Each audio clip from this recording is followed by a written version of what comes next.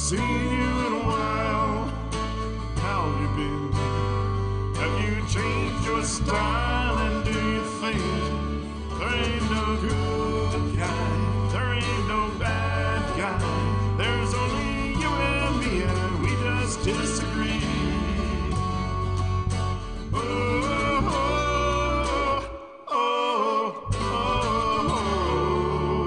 Hello there, welcome to Inquiring Minds. My name is Doug and I'm back with another fountain pen review. Well, here we are, only 10 more days left in the Chinese Year of the Tiger, and I'm finally doing a review of the Penbbs 546 Year of the Tiger fountain pen. The pen arrived before Christmas.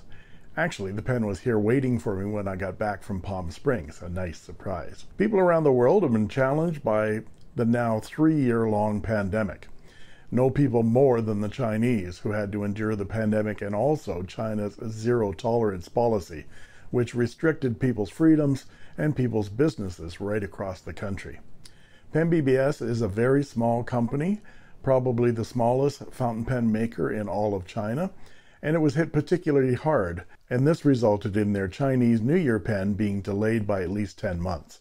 But here it is, and it's typically unique, with some interesting design features.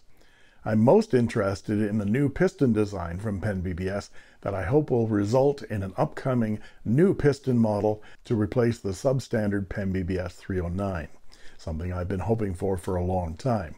Don't forget to give this video a thumbs up and hit that subscribe button and the bell to get instant notifications. And if you want me to answer your comments, just become a member and support Inquiring Minds for only 99 cents a month. Now let's grab this tiger by the tail right now.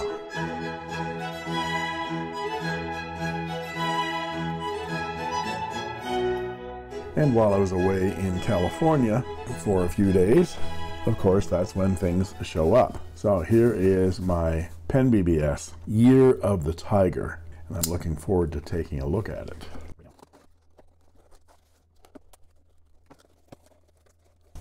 And here's the box. And there was a really nice card from Bini in her lovely handwriting. Thank you. Thank you, Bini, for all you do. And there's the box. It's a 546, white sleeve. And this is a nice box. It's a purpley, sparkly black. Look at that. Penbbs embossed on it. It comes off the top. Oh, 2022. I think this is probably instructions. Yep. There we go. In both Chinese and English, how to use it, and it's a piston filler. This is a new piston for Penbbs. There is the Penbbs 546 Year of the Tiger 2022, and much like the Year of the Ox, it's an unusual shape and unusual pen. And some people will like it, some people won't, but you can't say that Penbbs isn't being unique. So I'm interested in how it works, how it comes apart, but typically interesting from Penbbs. And what I'd like to do today is go over the parts and features of this pen, show some size comparisons, some measurements, and then provide a writing sample. After the writing sample, please stay tuned as I will talk about what I like and what I don't like so much about this fountain pen. As seems to be the trend with Penbbs Year of limited edition pens, this Year of the Tiger is unique. Here is the Year of the Tiger next to last year's the Year of the Ox. I'm glad to say that the Tiger is more attractive than the dog's breakfast of a design that was the Ox. That's strange. All of a sudden, I don't quite feel like myself. Oh, I feel all right, and yet One of the criticisms constantly thrown at Chinese fountain pens is that they copy classic fountain pens. I doubt there is a Mont Blanc that looks anything like this. Although Mont Blanc has their share of, well, let's just call them unique looking pens. Penbbs has given this model the number 546, and it is a piston filler. As to the design, well, there's a lot going on here, and you have to have an appreciation for Chinese culture to understand this. First, the coloring. Black, gold, and bright red. A celebration of the Chinese New Year. Red and gold are the colors of the celebration of the Chinese New Year, which this year is on Sunday, January 22nd. Red and gold are traditional Chinese New Year's colors. In Chinese culture, red symbolizes luck, joy, and happiness, and gold is associated with power, wealth, longevity, and happiness. The origin of red as a New Year's color comes from the mythical beast called Nian, who had the body of a bull and the head of a lion and lived in the mountains and hunted for a living. Towards the end of winter, where there was nothing to eat, Nian would come on the first day of the new year to the villages to eat livestock, crops, and even children. Every good bedtime story has a monster that eats children, like Krampus. To protect themselves, the villagers would put food in front of their doors at the beginning of every year. It was believed that after Nian ate the food they had prepared, it wouldn't attack any more people. The villagers learned that Nian was afraid of three things: the color red, fire, and noise. So when the new year was about to come, the villagers would hang red lanterns and red spring coils on the windows and the doors, and they also used firecrackers to frighten Nian away. The ritual of celebrating the new year with firecrackers, noise, and the color red has persisted to this day.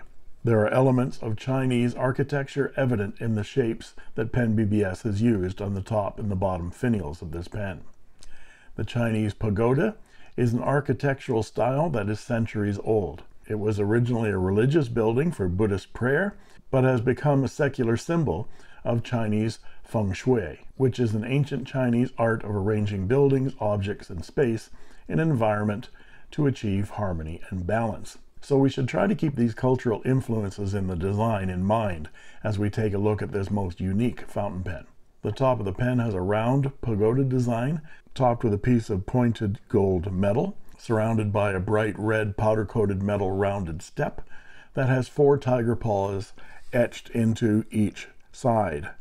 So north, south, east, and west. The directions of north, south, east, and west are as important as the elements of earth, wind, fire, and water. The whole top finial pagoda is surrounded by a thin gold band, which is actually, I think, a cup that the whole thing sits into and then is screwed to the cap. The black plastic cap has a concave curve that culminates in a wide gold band, which is also concave in shape and has a top and bottom groove, a Chinese calligraphy symbol of a tiger on the front, and Penbbs 546, the model number, 2002, and this is piece 497 of 999 limited pieces. The clip is the typical Penbbs sword clip, but it is in shiny gold color plating. I think this is the first time I've ever seen this clip in shiny gold. We've seen it in matte gold and in matte rose gold here on a previous. This one's the Year of the Rat Penbbs, and you can see it's in a matte rose gold. And it's nicely springy and usable. The top part of the barrel is clear, turned acrylic that again has a concave curve to it, giving the entire pen a bamboo-like appearance that I don't believe is unintentional. The barrel tapers down to the midpoint, and then it's straight to a gold metal band that separates the piston knob from the rest of the barrel. The piston knob is another round Chinese pagoda shape, which can be better viewed when you turn it upside down, and you can see the point on the top of the structure. Again, very evocative of the well-known Chinese structure, which celebrates China's pride in the excellence and technical expertise of their architecture and technology. I don't see any other way to see the overall design of this pen but as a celebration and expression of Chinese pride of country. Through the transparent acrylic, we can see the new and long awaited by me piston mechanism. The piston rod cover is in a bright metallic red, which matches the top finial and is engraved with established 2005, Penbbs, and Shanghai, China. The cap unscrews with about 1.5 turns to reveal a black plastic section and a number 6 size gold colored steel fine Penbbs nib. These threads are very smooth and unobtrusive, and the section tapers down from around 11 millimeters to a very narrow 9.4 millimeters right here before it expands to a beveled flare. Let's look closer at this nib. It has a laser engraving of a stylized Chinese tiger and a couple of Chinese characters and 2002. And here is the black Penbbs feed, which has been newly redesigned to be more robust than the previous feeds. The nib and the feed are part of a nib assembly that unscrews easily for maintenance or replacement. And the section is glued into the barrel. The inside of the cap shows a step milled into it that meets up with the section to seal the nib. The cap posts, but you have to push it hard to get it all the way on and deep. This makes the cap more secure and the pen shorter when it's posted, and keeps the cap from rotating the piston knob when posted. The cap is relatively heavy and does unbalance the pen when it's posted, however. Getting the cap back off again is a bit of a struggle and always makes that popping sound when you get it off. A magnificent little wine. That was very good. How do you do that? Oh, monsieur. Thank you. Thank you, monsieur. Unposted, the pen is plenty long enough to write with comfortably and is very light in the hand at only 12 grams. And I was surprisingly pleased with how it feels in the hand. With the odd shape and the narrow section, I was expecting it to feel as awkward as it looks, but it's actually surprisingly comfortable. As I said, I'm very interested in this new piston from Penbbs, so I'm going to take it apart right now so we can take a look at it. I open up the piston, and you can see there are flat sides right there and right there. Unfortunately, there's no wrench right now that will fit that flat spot and is thin enough to get in there. But my narwhal wrench almost fits it and was able to grip it, and I was able to at least loosen the piston with that. But unfortunately, it scratched the powder coated red off of that metal. You can also take some needle nose pliers and grip onto it that way to get it to turn. But again, you risk damaging the pen. Perhaps Penbbs will come out with a wrench that fits this in the near future. You can see I'm damaging my piston plastic as well. Not good. Anyway, I can get that unscrewed. Go. And we can slide that piston right out of there. And I'm going to compare it to two other pistons. This one is the Penbbs 309, the piston filler that I have railed against for a long time. Get that one out of there. And here is my narwhal Schuylkill, which does have a wrench that works, and it has a reverse thread where the Penbbs has a regular thread. This has a left-handed thread. Pull that one out, and then the third one I'm going to look at is a Lorelei 667, which is an almost exact copy of a Penbbs 309, but it has a piston mechanism in it.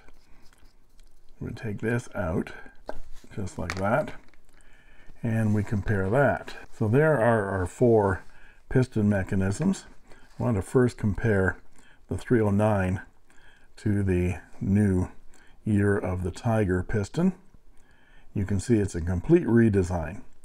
The problem with this 309 was that when you unscrewed the piston to fill the pen, it would unscrew the whole mechanism from the pen and you'd dump ink all over yourself.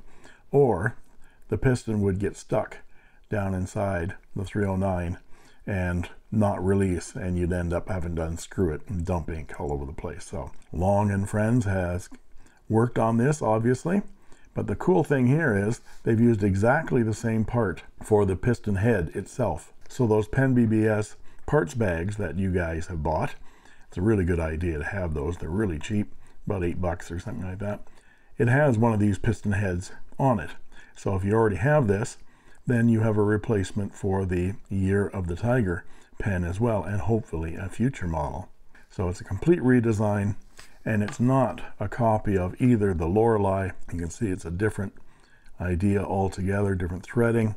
The piston rod itself is threaded on both these pens. This is the Narwhal. You can see the threading and the different style of piston head. The Penbbs piston works by an internal gear that goes inside that sheath right there, so the threads are not visible on the outside. I've actually marked it where it belongs by scratching it, just so I get it lined up the correct way when I put it back together again. Unfortunately, this is the kind of damage you do to this pen when you try to take it apart. So don't try this at home, folks, because I'm taking one for the team here. So we'll put that back in again, tighten it down as far as I can by hand, my needle nose pliers on it, and tighten it down the rest of the way. And there we go. So if Penbbs could take this piston and put it into the barrel of this classic Penbbs 308, I think they'd really have a very popular piston filler design. I know I'd buy one, well, at least two, one in amber and one in galaxy, and maybe a demonstrator too.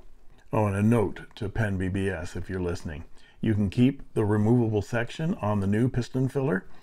We'd appreciate that a lot. I bought this pen from the Penbbs official store on Etsy for $55.99 US, and they still have quite a few of them in stock. I'm not surprised, as the look of this pen is not everyone's cup of Chinese tea. Now let's look at some size comparison. And here is the Penbbs 2022 Year of the Tiger with a Penbbs 2001 Year of the Ox, a 2020 Year of the Rat, a Penbbs 309 piston filler, and a Pilot Metropolitan for scale. The Year of the Rat is a magnetic piston filler, and the Year of the Ox is a vacuum filler. Now let's look at them posted. And here they are posted.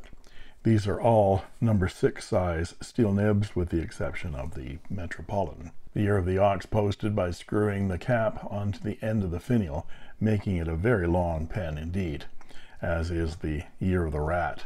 Now let's look at them unposted. And here they are unposted. Now let's look at some measurements, and I'll be back with a writing sample.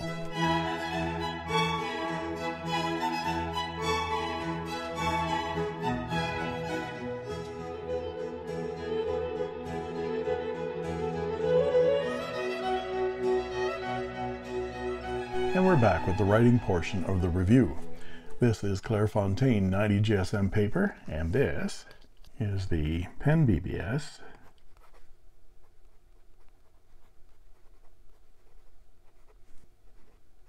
546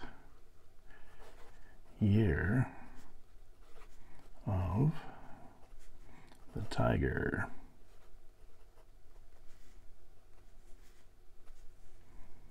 And it has a number 6 size fine steel nib. Let's check the wetness.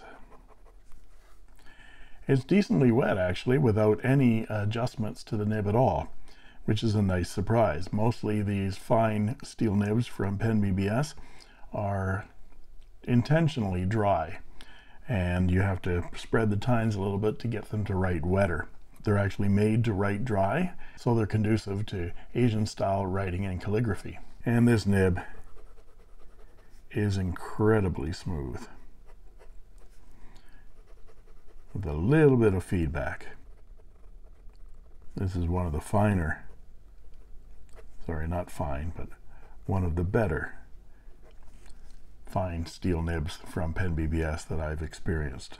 Very nice. And the ink today is one that I think is an excellent match for this pen, especially for the metallic powder coated red piston and the top finial, because it is a shimmering red ink, and it's from the 2022 Diamine Inkvent calendar, and it is Diamine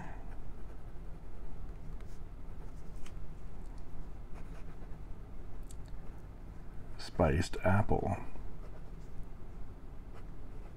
And here's the ink when I swatched it on Tomoe River paper in December, and you can see that it dries a little bit darker, starts out quite bright red and then dries darker, has a gold sheen to it and a gold shimmer. And as to line variation, well, these steel nibs from Penbbs are fairly stiff, and you don't expect any line variation out of them. This nib makes a 0.5 millimeter line, which makes it a Western fine or a Japanese between a fine to a medium. And for our quote: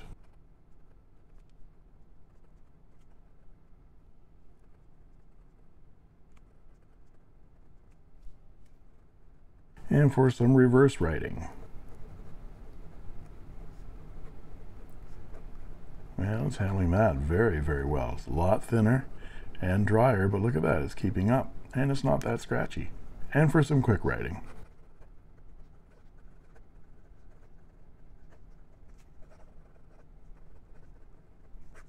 That feed has no difficulty whatsoever. It's a very juicy pen. So what do I like and what do I not like about this fountain pen? Well, everything I like about this pen is in the design. And everything I dislike about this pen is in the design. If that's too opaque for you, well, here's a quote from Confucius.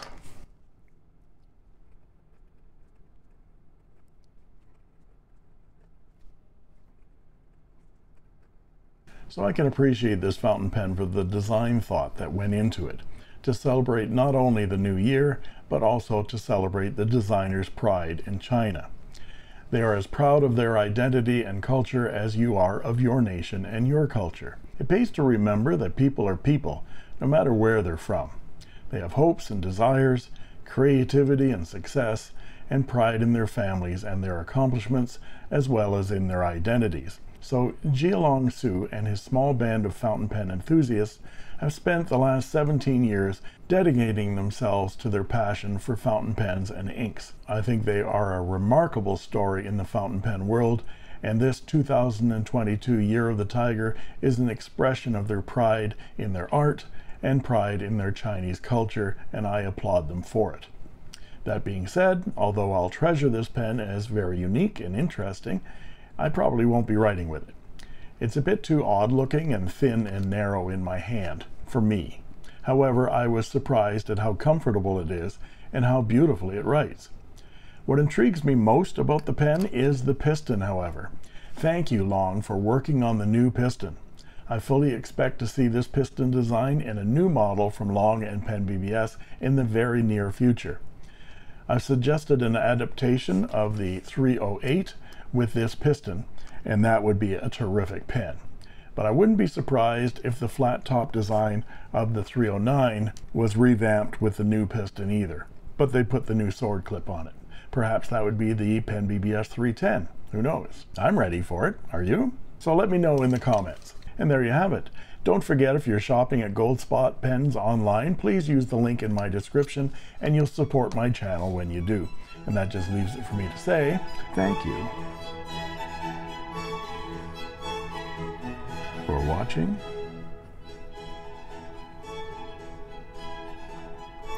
And that's all she wrote. I made this.